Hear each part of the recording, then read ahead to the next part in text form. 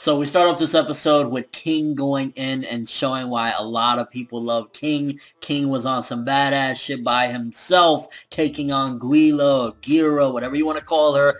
Yeah, it's interchangeable at this point, but the episode just started off on some kick-ass shit, just him going in, and that's some awesome action, looking gorgeous as ever with the art and animation. Now, at the beginning of this episode, the way they did the exposition and the explanation onto the backstory of who King is, his real name, and things like that, I definitely felt that the director took some liberties, and it was kind of interesting with having Elaine explain it while he's fighting this awesome battle against Guira, and I ain't gonna lie, it was kind of fucking cool the way they did it. I liked it. It gave it a little more of a cinematic feel, and at the same time, just the battle looked epic as fuck. And again, it was this content right here, I believe, where people were like, okay, I love King. Personally, I'm a Bond dude, but I fucks with King too. He's pretty awesome, and I mean, at the end of the day, he's the one that's fighting one-on-one with Guira and putting in work. Although I do gotta say that this episode definitely felt fast-paced, and it feels as though with this episode, this is where it's really beginning to look like it's going really fast, because we wrap up the fight with King and Guira. King knocks her the fuck out, and she goes back into the world of the living. He basically kicked her ass back to life. Ain't that some shit? Normally, he fucked someone up to kill them, but he fucked her up to put her back to life. What the fuck? And then ultimately, we get the setup with the tournament and a couple other things going on, so it feels as though it's very fast-paced, being honest with you, and it's kind of like, I was thinking to myself, wait a minute, we're on episode 9 and we're already going into the tournament stuff?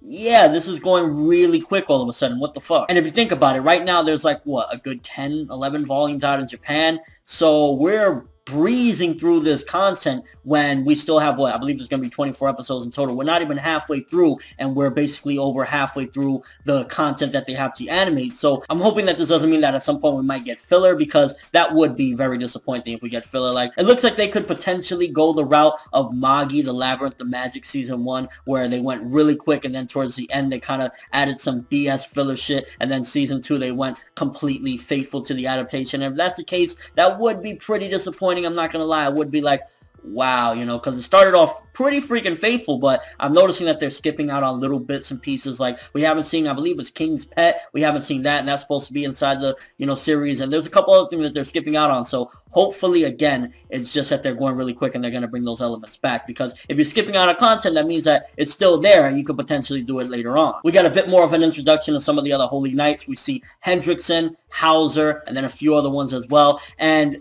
they kind of look, you know, typical badasses, to be honest with you. It's just very slow exposition and introduction to them. Not too much of a grand thing or anything like that. But you can definitely see that they command a certain amount of respect and power. And they're just talking about this fucking, you know, war and everything. And then it's interesting to find out that the reason why King was kicking ass and everything and the others weren't was because he has one of the treasures. He has his, but the rest of them don't. And then we get a little bit of jokes and laughter finding out that these treasures, which is the reason why King was beasting and everything, because he has his, majority of them don't even have theirs. Like, I think it was Diane lost it, Bonds was stolen, and Meliodas sold his. I'm like, wow, really? You're basically ace in the hole, and you're like, nah, dog, I gotta sell it. I need to pay them bills. Like, what the fuck? And I mean, if you think about it, we went from just hearing about that, like, oh yeah, they're stolen, they're lost, and this and that, and then we immediately run right into one of them. So it kind of felt, again, very fast, and I don't remember in the manga if exactly, like, that was in the same chapter or a chapter or two after that, but it felt very fast-paced again. And then we have the setup for the tournament with Meliodas and Bond. I ain't gonna lie, I'm actually pretty hyped to see that, because, I mean, come on, they're gonna be going fucking in and fighting and everything, so I'm looking forward to seeing that. Overall, this episode, I say the first half was pretty fucking awesome, getting the conclusion to the Guira fight and King going in. Second half was a bit set up, a little bit of exposition, you know, getting introduced to some of the other Holy Knights and the villains of the series. But I would say, aside from the Guira stuff, the biggest thing we got was the little bit after the episode. I love how they do that. It always makes me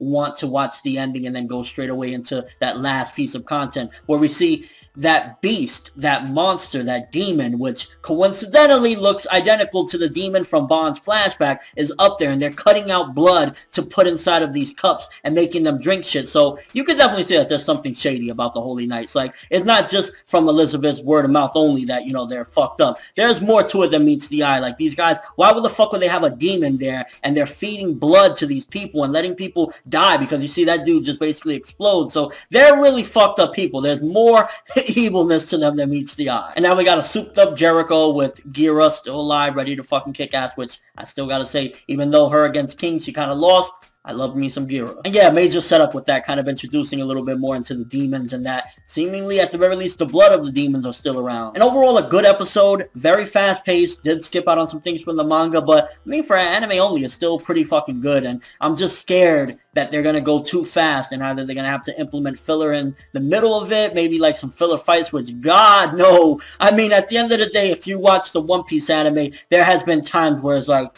oh my God, what is going on with this content? I do not want to have some shit with like Rebecca inside the tournament, and you probably don't even know what I'm talking about, but just having a fucking tournament filler fights. I really hope that's not the case. I hope if anything, if they are going to add filler, extend on the fights that we do care about. And please just don't go the Akame got killed route where after a certain point it goes its own way and has an anime only ending. That would be horrific. We could definitely, if they pace it right, eventually get a season 2, which I would love. For hell, if they stop this fucking speed bullet train and go a little bit slower, we could eventually go ongoing. Although it seems as though ongoing anime is a dying breed, so that's probably unlikely. And yeah, I'd say anywhere from a 7.5 to an 8 for this episode. First half, very kick-ass, progressive. Second half, a lot of setup, introductions to some of these characters. It's just the fast pacing and some of these things that they're skipping out that has me a little bit concerned for the future of this one. Let me know at the start of this episode, though, what do you think about King? Are you one of the people that like him more than Bond? Again, I'm a Bond dude, but I can respect to be like King as well, especially after you see shit like this episode. Also, what do you think about this tournament? You excited for that? You can definitely see there's a little bit of foreshadowing and some things to go on. In case you ain't catch it, I won't spoil it. But yeah, there's definitely some,